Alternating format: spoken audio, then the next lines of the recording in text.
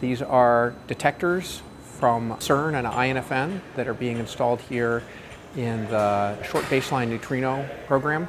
They were used in Italy in the Gran Sasso underground laboratory, looking for neutrinos coming from CERN. When coming here to Fermilab instead, it's been exposed to a different neutrino beam, the booster, over a much shorter propagation length. And so in order to be able to reconstruct, to see and reconstruct these events with excellent performance, it needed some refurbishment.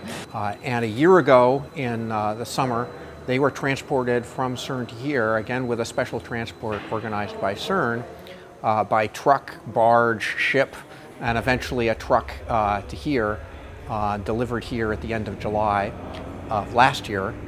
What it is doing is bringing us a better detector than we've ever had before in this short baseline program that will allow us to do searches for a type of neutrino that's postulated, a fourth type of neutrino, with greater precision than we could with any device we've used before here. They had to design custom fixtures to hold the slings in the right position so they would not put stresses on the vessels beyond what the vessels could withstand. And they put in special rigging equipment so that they could adjust how much the thing is rolled.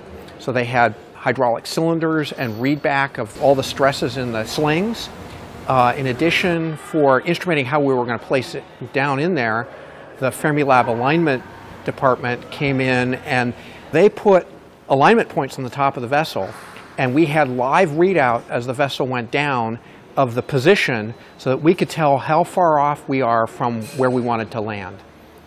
In addition, when this goes down, where it lands, there's feet on the bottom that stick down by about 6 or 8 inches below the bottom of the vessel. And those sit inside a recess in the landing point. You can't see those. So we set up a system using Raspberry Pi boards with cameras so that when the foot comes down, you can see, are you too far to the east, too far to the west, too far to the north, too far to the south? Are you actually touching? So we could actually watch the vessel come in, and then the crane operator from the rigging company was sitting there. He could see from alignment, yeah, here's numbers saying you're 8 inches off the floor, you're 7 inches off the floor, you're an inch west, you're an inch east, you're 7 inches to the north. And so he could thread in watching that, and then when he comes down to the final landing point, he can see the foot coming in place and visually see, yes, you're in the right spot, or we need to bump it a little bit east, a little bit west. Thank you, Tom.